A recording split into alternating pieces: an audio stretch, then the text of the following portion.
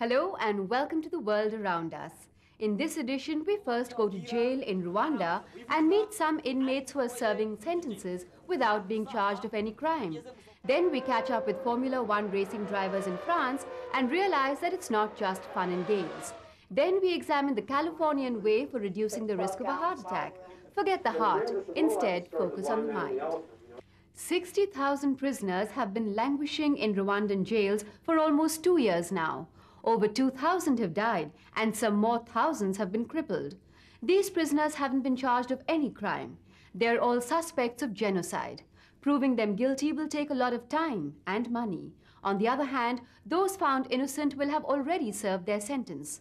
Or perhaps they may never live to hear that they have been acquitted. These Rwandan men can only guess why they've been in jail for 2 years. Not one of them has been formally charged. So they've had to assume that they're accused of committing the most heinous crime, genocide. They were rounded up after Rwanda's 100-day civil war when the country's Hutu majority tried to wipe out the Tutsi minority. So far, there's been no justice for these men and women who have languished here at Gitarama prison.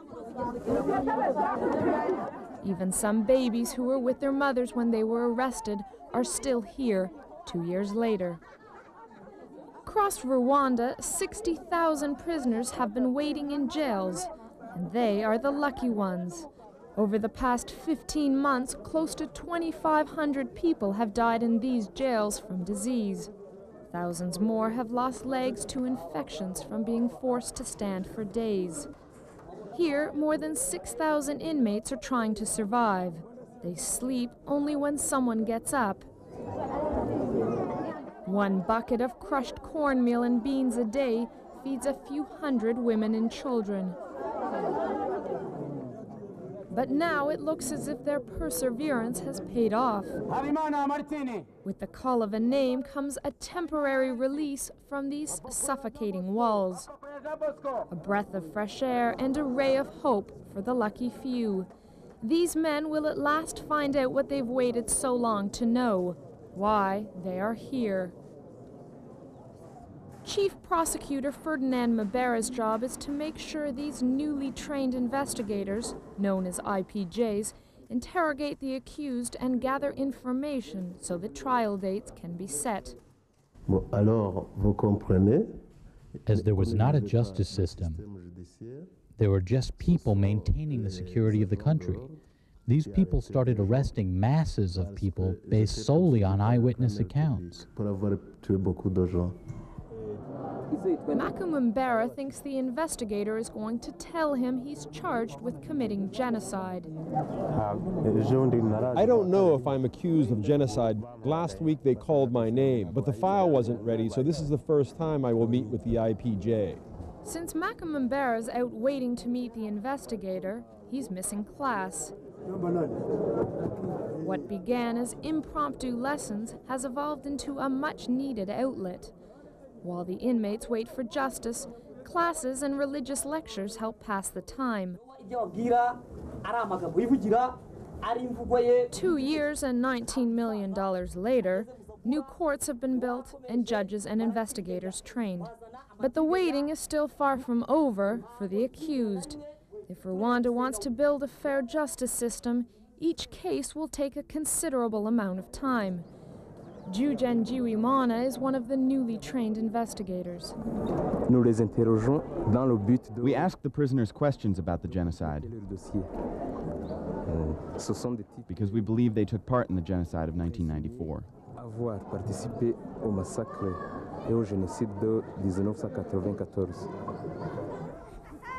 Investigators will also have to travel to each local village to get testimonies from eyewitnesses. A difficult and slow job since many survivors are afraid to say what they saw. Now, for both the inmates and survivors like Kabutu Everyen, the judicial investigators offer the only hope for answers and justice. From her hiding spot under a pile of leaves, she heard her neighbors murder her 5 children and 9 grandchildren. Now she wants them to pay I'm willing to go forward to justice because I am not staying alone. I don't have anyone else to help me, so I don't have a reason to live. I have no children, nothing. Everyan gave testimony to the local IPJ, and now 2 of the 9 accused of murdering her family are here in jail. Sometime in the near future, they too will hear their names called and finally begin the slow walk to justice. This is Sarah Carter reporting from Gitarama, Rwanda.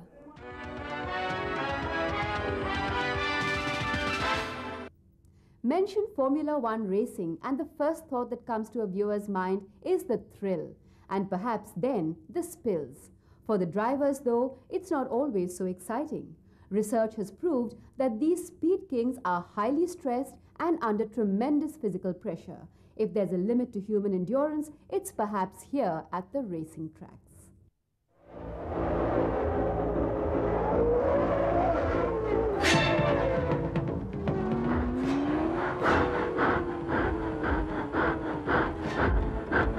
This is Formula One racing.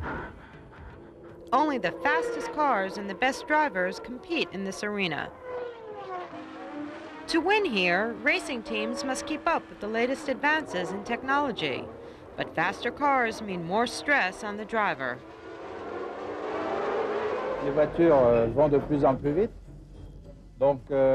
Cars are going faster and faster, so each time that a second is gained in a lap, the driver suffers a little bit more. There's less time to breathe, less time to brake, and more effort is required to make the curves. So the human limits are being tested bit by bit. That's what's so interesting. We're researching to see how far we can go. At Maison Lafitte, researchers study the way stress affects Formula One race drivers. It's knowledge that can also be applied to handling stress in everyday life. Researchers have found that when they race, Formula One drivers produce 5 times the amount of adrenaline they normally do. This puts a lot of stress on their hearts. But doctors say that negotiating a curve or a business deal can have the same effect on the body. Dr. Jacqueline Rambeau is in charge of medical care for a large French corporation. Since we realized that our personnel were at cardiovascular risk, we decided to create a cardio training room where we can test and measure their cardiovascular risks.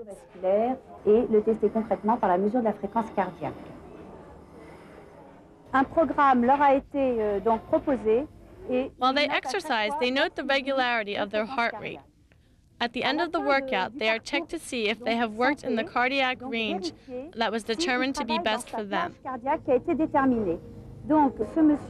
This man must not exceed 130 to 150 beats per minute. If he exceeds it, his heart is working too fast, and they will teach him to work more slowly.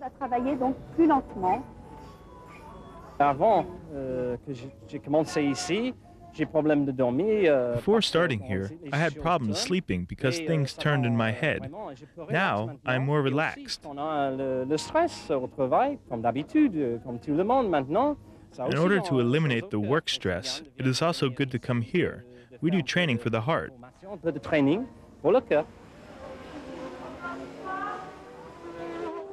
Formula One drivers are under tremendous physical pressure when they round a curve. Researchers have found that about 10 tons of centrifugal force is being exerted on their heads, and that means they need extra neck support. Driver Jean-Marc Gunan is having the tension in his neck measured. The information researchers gain will be used in Formula One car design and in better headrests for the average driver. On va mesurer l'activité des muscles du cou. We will measure the muscle activity of the neck when the subject is using a headrest and try to see which is the best position so that the subject tires a leash during a long drive. These electrodes will enable us to record the muscle's electric activity. The researchers who are working on the Formula One are one of the rare teams who work on neck muscles during real driving conditions. Sont une des rares équipes au monde à travailler sur les muscles du cou dans des conditions réelles. It's extreme conditions for the Formula One drivers, but it's also relevant for real driving conditions. It is very important for us. These are the only people with whom we can have an exchange of scientific information that can come from the experiments they carry out.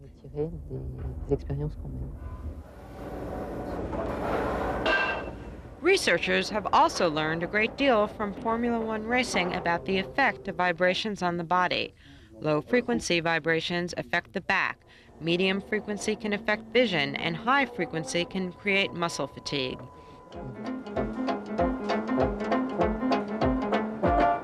To reduce these effects, a new seat material was developed for Formula One cars by a French firm.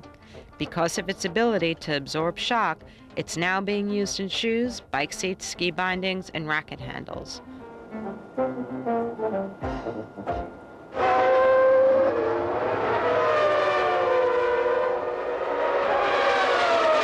Even when the Formula One season is over, the race for new answers in the laboratory continues. And next season will bring more drivers who will be willing to test the limits of human endurance.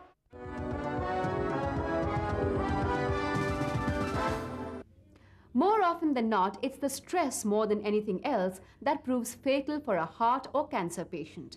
That's why some doctors feel that it's the mind that could prove the biggest healer of these dreaded diseases. So rather than looking for cures to these diseases, researchers point out that stress reduction can go a long way in helping the patients live a bit longer. And more important, be happier. These couples are heart patients who have come to California to learn what they can do to reduce the risk of having a heart attack. I had to do something because I got where I couldn't work more than like 2 or 3 hours a day. I couldn't walk for more than 5 or 10 minutes without a lot of chest pain. And I had to do something or I wasn't going to make it. I was overweight. I was just dysfunctional. I was disgusted with my life. I was mad at myself. I was mad at the whole world. I screamed at Eva all the time. And then we got into the program. And after a retreat like the one we have in this hotel here, I started to feel better. All of a sudden, I didn't have these tremendous chest pains. All of a sudden, I had hope again. Perhaps I can get out of this mess I am in. It's a growing trend in American medicine today. More and more patients and doctors are looking at the power of the mind to heal the body. Medical researchers are studying the effects of stress on patients with life-threatening illnesses, such as heart disease and cancer.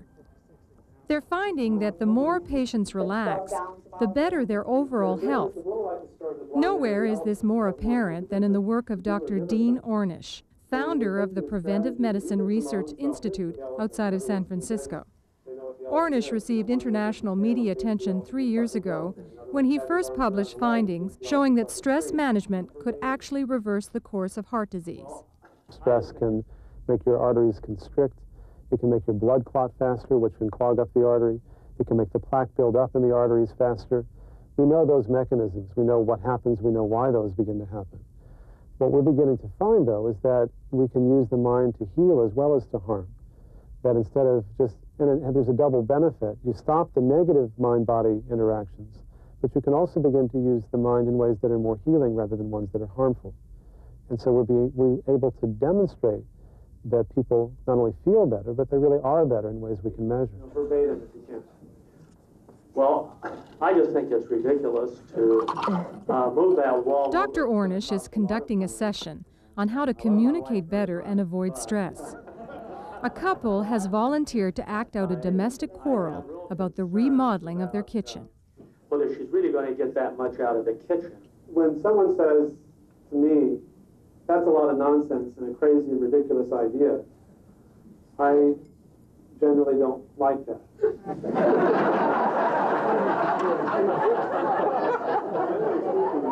We're trying to get the one-week session for heart patients at the Institute costs $5,500. Conventional treatment for severely clogged arteries runs anywhere from $15,000 to $40,000. Mutual of Omaha, the first major insurance carrier to cover the cost of these sessions, estimates they save $6.50 for every $1 they spend. Her feelings, okay? And I do love her very much. For many of Ornish's patients, this is a last-ditch effort. A year and a half ago, I had a heart attack and angioplasty, and it's very clear that unless I do something different than before, I'll have another one, and then another one. And as Lois and I have talked together, it means that we have a choice, and that is we make some major changes in our lifestyle, or this will happen again. Dr. Ornish's program is decidedly low-tech. No surgery, no drugs, just exercise, meditation, group therapy, and a strict diet. In his groundbreaking study, Ornish found that 80% of those who followed his program were able to reverse their heart disease. The Ornish method heals, but it requires discipline. The equipment that you have will be perfectly fine. There are a couple words you're probably going to banish from your vocabulary. The first word that goes is saute or fry. That's a word you don't know. Dr. Ornish has hired a French chef to demonstrate to his patients that it's possible to make low-fat foods delicious. We're trying to make food so that people will feel comfortable with what they are eating. It's not giving them tofu or things which are not very organic that may shock them. For example, today we have regional American cuisine. It's hamburgers. It's the classic American meal. They are made from soybeans. And then we have the bread. The rolls are made from wheat germ. And between the beans and the wheat germ, we already have a complete protein. But when patients go home, they say it's hard to kick their old habits. Yesterday I went through a period of depression as I saw exactly what the price would be that I'd have to pay, but it boils down to what kind of a life I want to live, you know, in the many years of my life, and I have a choice to make. And from listening to the people today, it sounds like that they feel like they have a better life than before. Far better life.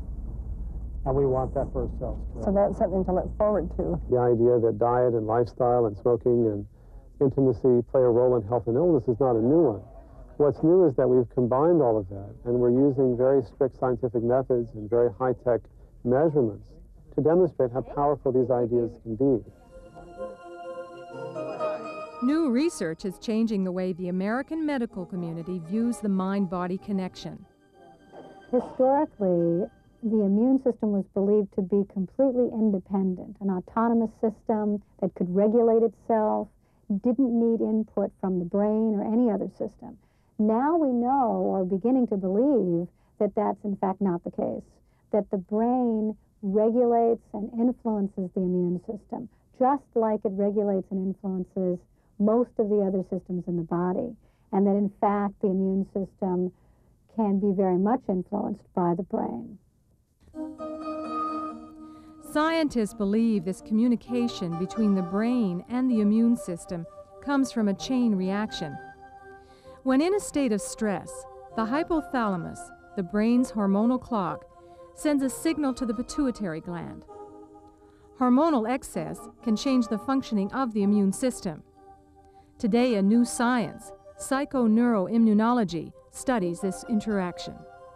It's a pretty new area, and we don't know very much yet.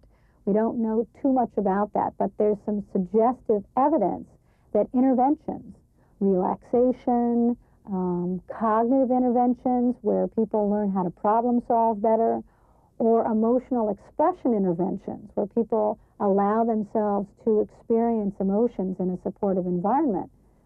Those kinds of approaches are have been shown to have some impact on the immune system. Researchers studying breast cancer, a disease that affects 1 in 8 American women in their lifetime, are also studying the mind-body connection.